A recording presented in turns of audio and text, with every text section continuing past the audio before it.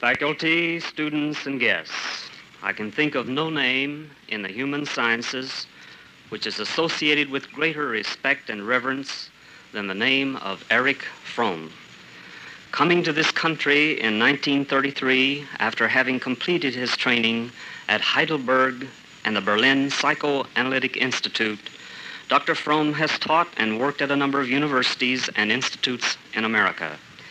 At present, he is head of the Department of Psychoanalysis at National University of Mexico and professor of psychology at New York University. Not only have his writings and teachings received the attention of behavioral scientists, but also of the layman. For here we have a man deeply cognizant of the human situation, the loneliness and isolation of man in his society. I am proud and honored to present to you Dr. Erich Fromm, who will speak on the subject, Psychology of Nationalism. Dr. Fromm.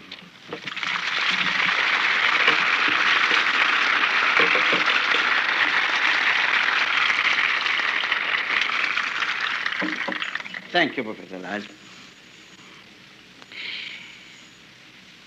Every man is a political man in Aristotle's sense of zoon politikon.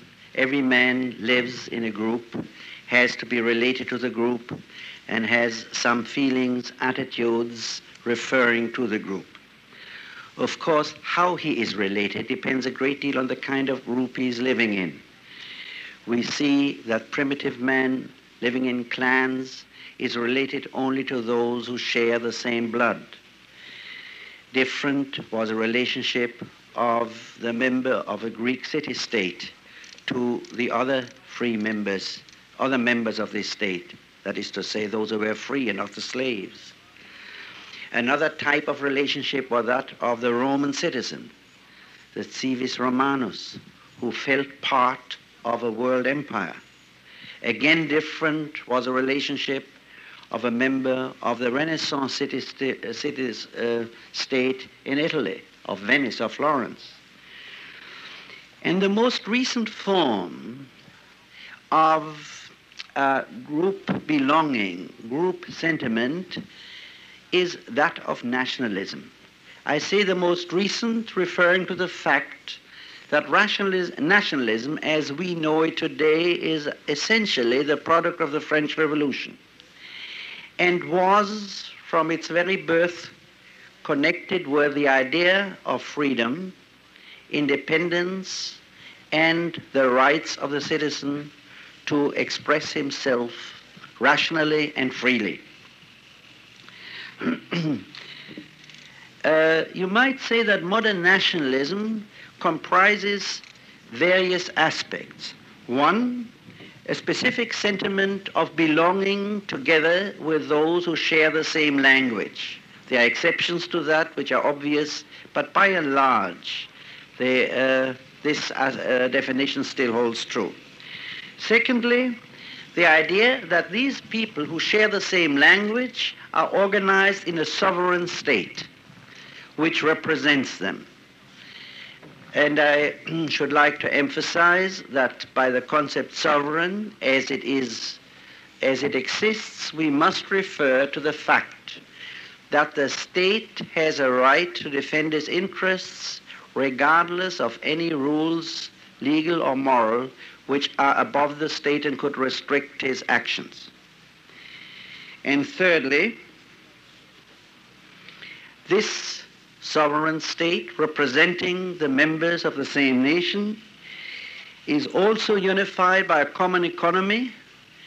The state supports the economy as the economy supports a state, and in the larger conglomerations this leads to the fact that the large sovereign states and the large nations develop a great deal of physical power, that is to say, of military power, which they may or may not use according to what to them seems to be the best interest of their nation.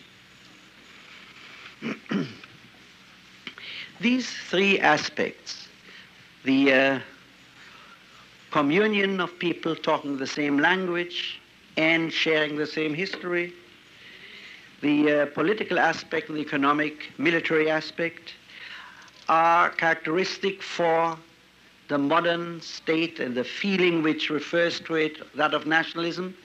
And it seemed after the First World War in 1918 that nationalism had already reached its peak by especially the creation of a number of new nations or national states which were to a large extent due to President Wilson's concept of national freedom and independence. However, those of us, and few of you who were aware of the political events of 1918 would have dreamt that this was by no means the peak of national development. Today we see that it is not only the small nations of Europe, but small nations or even newly created nations all over the world, for whom nationalism in the threefold sense which I used is the ideal, that which they are striving for. Unity of those who have the same language and sometimes who don't have the same language. Unity of those who have the same history and sometimes who have no history at all. And the expectation that all this will lead to the industrialization of this new entity, the nation. Now, there is no doubt that there is a great deal of positive values in this new nationalism. If we mean by nationalism, perhaps better a feeling of love or interest and concern for one's nation, then of course the values of this sentiment are clear. It's a value of freedom, of independence, of responsibility, of concern. And obviously, most people who speak of nationalism use the term in these positive aspects. I'm afraid that the time does not permit me to talk about the positive aspects, but I shall try to talk about the psychology of nationalism in its negative aspects. Nationalism not meant here mainly as love for one's nation, but as something for which jingoism would be one extreme expression. Or let me say, that kind of nationalism which should not really be where the love for one's nation is in contrast to the love for humanity. If you want an analogy, it's just as you have some family feelings sometimes, love for one's parents, which exclude the love for men. Sometimes you find men who love their parents so much, or their mothers, that they don't even love their own wife. Well, that is not the right kind of love, either in personal relations and in the relations to one's nation. Therefore, I shall talk about nationalism today only in this second and somewhat negative and, as I think, dangerous aspect. And since I'm a psychologist and I am supposed to speak on the psychology of nationalism, I hope you will bear with me if I speak as a psychologist and talk about the psychological roots in a language which may sound perhaps a little technical at the beginning, but I hope it will turn out for most of you not to be too technical. The concept about which I shall talk, and first with regard to the individual, later on trying to show how this refers to nations and groups, is a concept which was, although not first, but mainly used by Freud in his system of psychoanalysis, and that is a concept of narcissism. Narcissism. I don't mean to, this is no reflection on your knowledge, but I have found out that the word narcissism is, by and large, still one of those words, the spelling of which causes considerable, let us say, differences of opinion. Now, why Freud used this word is quite simple. There is a Greek legend of a beautiful young man, Narcissus. And there was an equally beautiful girl, Echo, a nymph. Echo had fallen in love with him. But he didn't care and he didn't respond because he was sitting all day looking at his face in the mirror of the lake.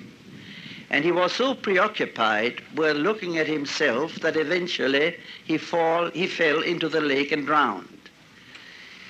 Now, this is the sad fate of a man who gets enamored with himself, and this is why Freud used the word. Now, to give first the general picture of what is meant by narcissism, I can describe it in a very simple way, and that is that for the narcissistic person, and I shall explain this in the course of the lecture in a more concrete way, for the very narcissistic person, there's only one thing which is real, and that is his own subjective experience. My thought, my fear, my sadness, while the world outside, while, if one isn't insane, is real in the sense I see it. I see that you are sitting there. But if I'm a very narcissistic person, you have absolutely no weight. All I'm concerned now is with myself, with my lecture, with my feelings, and not with you at all. Now, let me give you now some examples which will clarify that which I expressed in a somewhat general way.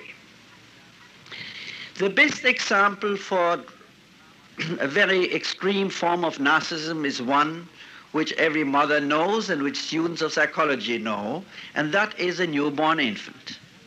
The newborn infant has no interest whatsoever in anybody or anything outside, and any mother who thinks that the 2-week-old infant loves her is rather misguided, let us say, or rather unrealistic. What the newborn infant is concerned with is hunger, thirst, coldness, and it doesn't even perceive the mother as a person over there, but really the mother is simply part of his own system, which is the system of one's own needs and concerns. Well, we all know that and take it for granted, and of course it's not a pathological phenomenon. It's a normal biological phenomenon. The example for narcissism as a pathological phenomenon, that is to say for extreme narcissism, is one which is fortunately known to very few of you, again, except students of psychology, and that is insanity. This is one of the great discoveries of Freud, that he discovered that what is the essence of insanity, of psychosis, of craziness, if you don't want to use scientific nomenclature, is that for the insane person, the outside world hardly exists. In fact, let us say in many cases of insanity, it even puts out of function our sensory perception. A person has a delusion. A person hears voices, and subjectively he hears, and yet there is no sound, there are no voices. Because for him the world outside is without color, without weight, and all that exists for him as reality is he himself, his feelings, his fears, his desires. There's a joke which is a rather good joke of what is the difference between a neurotic and a psychotic. The psychotic says 2 and 2 are 5, and the neurotic says 2 and 2 are 4, but it worries me. Well, this is as good a definition as you find it in any textbook, because for the psychotic there is no reality in which 2 and 2 are 4. There's nothing that worries him, because his reality is how he feels subjectively about it. While for the neurotic person, that is to say for most of us, more or less, there are all sorts of worries, but we are sufficiently aware of the reality to recognize the distance between what is real and what bothers me personally. Let me give you one example to make it still clearer of narcissism with regard to one mental illness, to one form of insanity, which is not infrequent as insanity and rather frequent as half insanity, and that is paranoia. Let me try to be very concrete. Assuming I feel that some of you don't like me, don't like my views, will dislike my speech, and I'm worried about it. Well, in that case, I'm a little neurotic. But I still know that's all right. That is reality as one has to expect it. But assuming I suffer from paranoia, then I'm not any more worried that you may dislike me. I'm convinced that all of you, or some of you, dislike me to the degree that you want to poison me today. And then I figure out, this is an excellent occasion, here's a glass of water. I don't know where it came from, but I'm sure it wasn't watched by the police or by anybody. So there was a very simple occasion to put some poison into it and to poison me, and nobody couldn't be found out who poisoned me. Now, is that logically possible? Yes, perfectly. And in fact, paranoia is the only insanity, form of insanity, which does not conflict with the laws of logic. Logically, it's perfectly possible that this happened. Is it realistically, substantially likely, or even practically speaking possible, except logically? I would say no, because experience with reality tells me that this is much less likely than having an automobile accident when I drive home. So on this basis, I drink the water.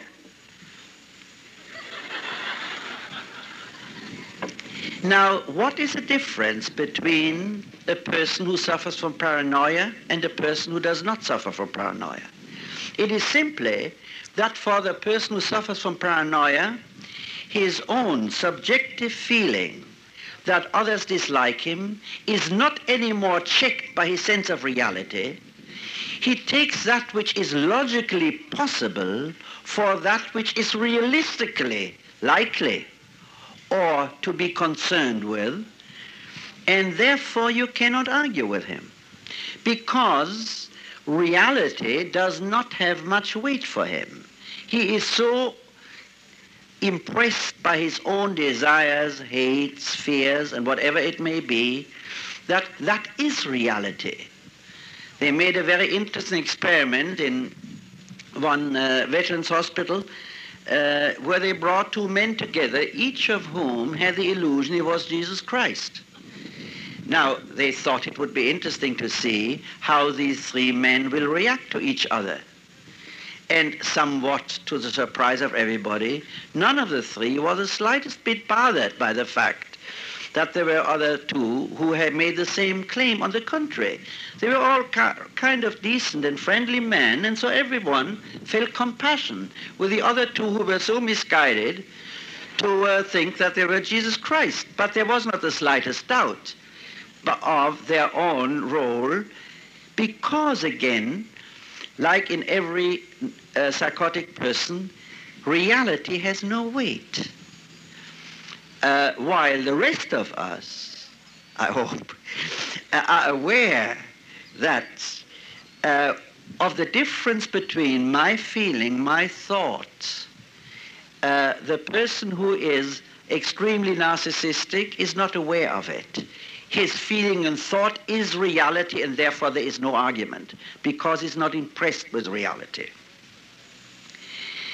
Now, these are extreme examples. Let me give you now a few examples which all of us experience. One is an example which any professional man experiences quite a few times, especially if he answers his own telephone. I've experienced it quite a few times. Somebody calling me up and saying he wants to have an appointment with me, and I say, as the case may be, that I'm sorry I cannot make it that day or tomorrow, but a few days later. And the man who calls up says, but doctor, I live only 5 minutes from your office. And I say, well, that's all right, but that doesn't change the fact that I just don't have time today. And he goes on arguing that it's so simple, it's only 5 minutes difference. Well, in that case, I have already made an important diagnosis.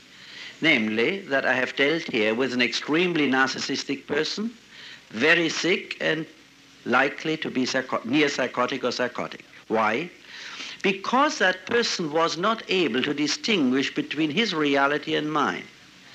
If it is easy for him to come, my reality doesn't exist. That means it's easy for myself to come. You find it sometimes the same thing, even more frequently, among people who fall in love with somebody. Let us say a very narcissistic boy falls in love with a girl and she doesn't respond. Now, it's very difficult for him to accept the fact that she doesn't respond. His logic is, if I love her, how could it be that she doesn't love me? And in some more pathological cases, nothing she can do will convince him. He will then have all sorts of rationalizations that her parents don't permit it, or if he knows something about psychoanalysis, he will say that her very rejection proves that he loves him so much. And, well, you can prove almost anything with or without psychoanalytic theory. But the whole point is he cannot distinguish, like in the case of the man whom I just mentioned, between his reality and her reality. If he is in love, she is in love.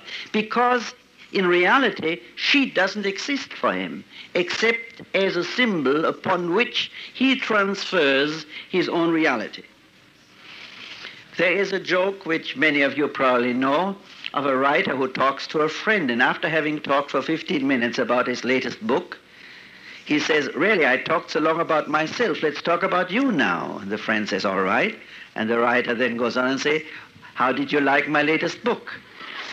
Well, again, this is a milder form of narcissism. This is by no means on the borderline of psychosis, and every one of us knows such people who, if they are brilliant, are very interesting, because what they have to say about themselves or their own work is interesting. If they are not brilliant, they are the greatest bores, because they never listen to anybody and go on and on and on talking about their latest operation and this, that, and the other. Let me give you one more example, and that is a much better known one, namely, let us say, the woman who sits for hours in front of the mirror to make up her face and so on and so on. Well, her only real interest is her body, her face. The world does not interest her, and there you get sometimes the kinds of beauties. I can think of one rather famous movie actress which has been quite notorious recently, where, to my way of looking at least, while the face is beautiful, it's so dull, because there is no human response, there's no aliveness. You can see this person is shut off from the world, and all she cares for is how she looks or what man she gets, which is also part of her equipment, so to speak. However, you may find the same phenomenon in people, and maybe even in the same woman, who suffers from what is generally called hypochondriasis. That is, from a morbid fear of being sick. Today she thinks she has cancer, tomorrow tuberculosis, the next day a heart ailment, and all these organizations to gather funds for the fight against these ailments help a great deal to popularize the cause. And she's always concerned with being sick. Now, on the surface, it sounds as if that is precisely the opposite than the woman who is so vain. But in depth, it is the same. The hypochondriacal person is just as concerned with himself as a very vain person is. Only The one is concerned in what one might call a positive sense. The other person is concerned in a negative sense. I just want to make one last distinction about narcissism in general, and that is a distinction between benign and malignant narcissism. By benign narcissism, I understand the narcissism which a person has who is proud of something he has done. An artist, a scientist, a carpenter, any person who does something and has a narcissistic charge, you might say, on his work. Well, I call it benign because by the very fact that he has a narcissistic attitude about his work, nevertheless, he prevents himself from being fully narcissistic because being an artist, doing something, forces him and makes it necessary for him to constantly being in touch with the world. That is to say, to transcend his narcissism. What I mean by malignant narcissism is the person who is proud not of anything he does, but of himself as he is. I am wonderful. Either I'm so brilliant or I have such, God knows what. There are some men who fall into real depression when they lose their hair. Now, there is nothing wrong with that. But that happens in those cases in which the object of their narcissistic attachment was their hair. And when they lose it, they feel as if they were lost. Now, I come to the second part of this lecture, and that is, and I had to prepare it by explaining what narcissism is, and that is of the transformation from individual narcissism, narcissism referring to my person, to what I would call social or group narcissism. If I stood here and said, look, I am the most wonderful person in the world, and maybe I would include my family, my father and my mother. We are just wonderful. The rest are dumb, dirty, uneducated, inferior morally. Well, you would know where to send me.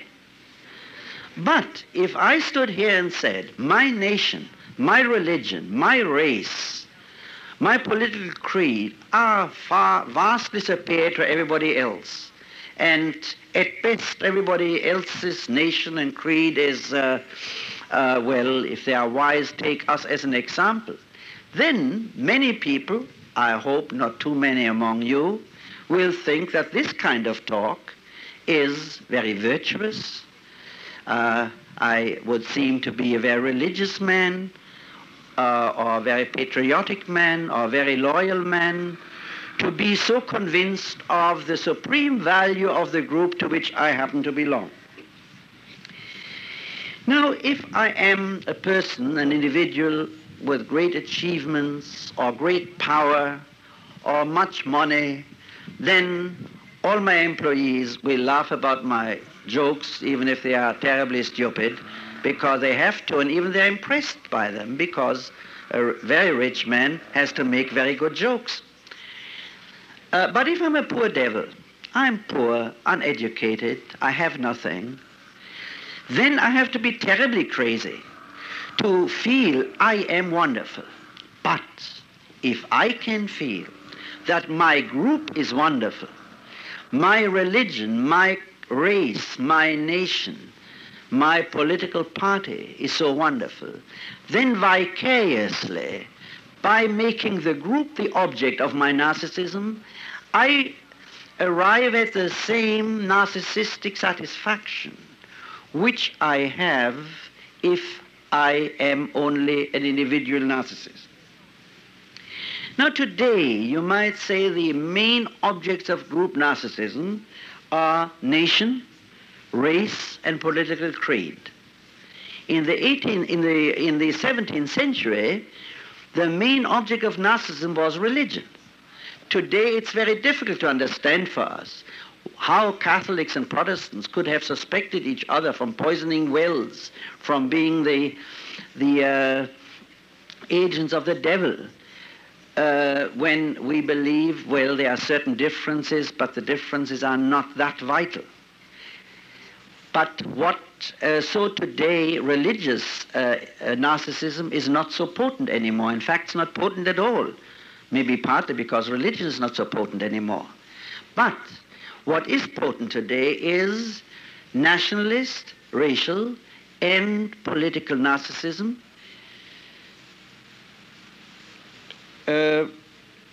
And there is another, in other words, the feeling my group, whatever it is the most wonderful one. And what you find is, in fact, that the groups which are the poorest one, economically and culturally, in any country, are the one who show the greatest, most intense group narcissism. I shall take an example not from the United States, but from Germany under Hitler. It is a fact that the groups which supported Hitler was neither the middle class nor the working class, but was the old and dying and decaying lower middle class who had been destroyed partly by the increasing development of the country's economy and society, and partly by the defeat of the emperor and the loss of all those values which had been connected with the imperial system. But generally speaking, you find that narcissism is a one great compensation for the cultural economic poverty of a certain group, and the poorer the group are, the more it compensates itself for by the feeling, I am great because I belong to the most wonderful group, whether that's called whites or Americans or Aryans or something else. What matters is not the contents. What matters is here the psychological attitude of transferring one's personal narcissism to the group. Let me speak briefly about the pathology of narcissism. Among the pathological narcissism, whether it refers to individuals or whether it refers to groups, several can be mentioned which are very clear. One, the lack of judgment and reason. Naturally, if there's only reality for me which counts, and that is I, my feelings, my thought, I to the same degree have no reason. I do not, if we mean by reason the capacity of seeing the world objectively, because precisely narcissism makes it impossible to seeing the world objectively, because I and the world are experienced in two entirely different forms. Secondly, of course, narcissism is the greatest contradiction to love. In fact, you might say that the essence not only of Christianity, but of all great humanist religions, Buddhism, the prophetic Jewish religion, Christianity, all could be formulated, this essence could be formulated as meaning overcome your narcissism. Love, as the Old Testament says, your neighbor and the stranger, and as the New Testament says, and love thy enemy.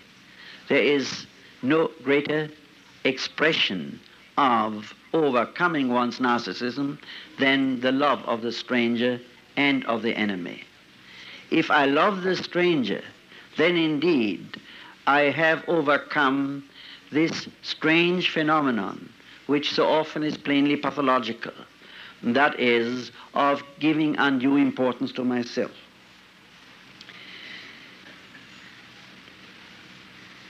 Now, the most dangerous pathological symptom of narcissism is the wounding, the wound afflicted to narcissism. You can see that, I'm sure, among your friends and acquaintances, and I hope not among yourselves, that when you have a considerable degree of narcissism, then criticism of that to which your narcissism refers is reacted to in two ways, either by extreme hostility and anger. Now, you can't always afford to be hostile. If your boss wounds your narcissism and you start a scene, you lose your job. So when you can't afford it, there is a second possibility, and that is a reaction of depression. It is as if you were completely deflated, as if you were nothing, because you felt yourself as strong only in this inflated narcissistic way. And if that inflated balloon is punctured, you are nobody. Because one is somebody only to the degree to which one is interested in the world, to which one relates to the world. If I'm only for myself, I am nobody. And the narcissistic person is only for himself. Now you find the same phenomenon among groups. Any very narcissistic group has not only this pathological overemphasis on its own group values, but it shows all the traits of fury and rage and destructiveness when anybody criticizes it. It tends to feel that others are no good. I am wonderful, and I have no mistakes, and no shortcomings. And this is actually greatly helped by a mechanism which psychologists call projections, in which I project all my defects on somebody else. And so the enemy is all bad and I am all good. For instance, I think that happens to a large extent when people get so excited about the godlessness of the Russians. I think any religious person, genuinely religious person, will have to agree that unfortunately we are rather godless. In fact, that is to say, religious feelings are not an effective motivation for our actions. So, from a non-narcissistic standpoint, we would be quite concerned with our own spirituality, with our own, if you please, godlessness. But if we can project the whole problem, that we don't feel the values which we profess are real and effective in us, in ourselves, if we can project all that to the enemy, then of course we are safe. Everything is fine. And we can continue with a narcissistic picture of our own perfection. Now there are actually two thoughts or two movements which counteract narcissism. One is a true and authentic religious attitude, and secondly, it is science in the modern sense. Because a scientist can be a good scientist only if he is highly self-critical, if he does not over-evaluate his ideas because they are his, in fact, if he's constantly busy to criticize his own ideas. Now, we should think that both the religious and the scientific development in Europe would have contributed greatly to diminish our narcissism. The fact is, as we all see, it hasn't.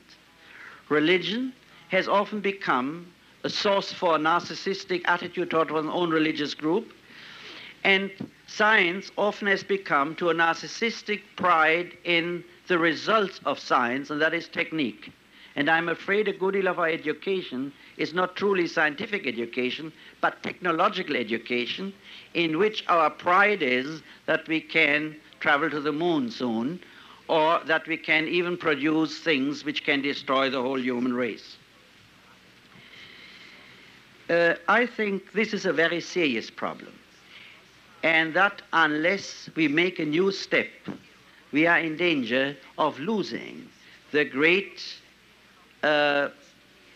achievements which the human race has made in the last 2,500 years and which Europe has and America has made in the last few hundred years. I think we must critically appraise our own ideas, our own attitude to ourselves and to the group to which we belong by becoming aware of those narcissistic aspects which falsify our judgment. That we must arrive at a new concept of humanism as it runs through from the Hebrew prophets, the Christianity, Renaissance, Enlightenment, to men in our day like Albert Schweitzer or Einstein. Humanism, which has always said that each one of us carries within himself all of humanity. each one of us is a sinner and a thief and a murderer, although we don't act that way, but each one of us is also a saint and a good man. And as Terence said, there is nothing human which can be or should be alien to us. I think we are confronted with this alternative. Either we attempt to live up to what we preach, or we will eventually deteriorate by the narcissistic worship of ideologies and of the machines and gadgets which we create. This cannot be fulfilled, in my opinion, by a nostalgic return to the 19th century, because never can any society return to the past. I think it can be achieved by looking forward and by trying to achieve a revitalization, or if you please, a renaissance of those values on which our whole culture and society is based. And that is on reason and on the humanistic attitude towards our fellow man. I think what can save us from the worship of new idols, namely that of race, creed, and nation, and technical gadgets, is indeed only a new humanism and a new rationalism, which, however, differs from the rationalism of the 18th century by not being naive, but by being utterly realistic, if you please, cynically realistic. And that indeed, that such a revitalization would result in a paradoxical blend between faith and utter realism. Thank you.